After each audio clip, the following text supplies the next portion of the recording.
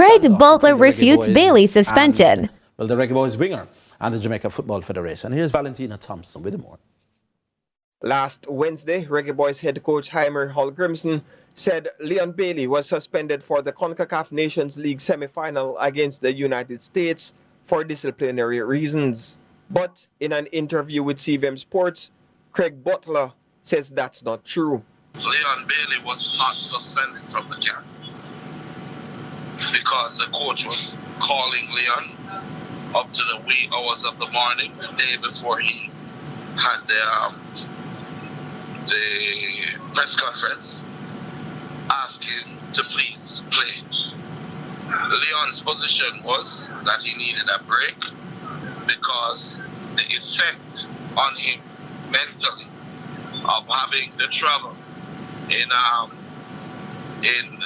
economy where his legs are cramped, 10 hours to Jamaica and 10 hours back. And after having that several times happen in the past, and as a result, once he got back to his club, he got injuries that were sometimes career-threatening injuries in terms of not being able to play for a few months at a time and losing his spot and having to do rehab, etc. It has caused a challenge for him, right? And he said to the coach, I am going to take a break.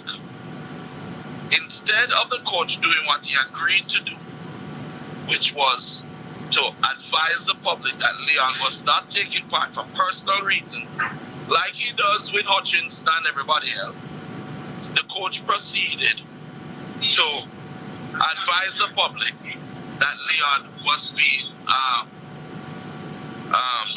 being suspended for disciplinary actions for not staying at the hotel. Speaking with the Let's Be Honest podcast, Bailey revealed he was forced to book his own flights and hotel rooms when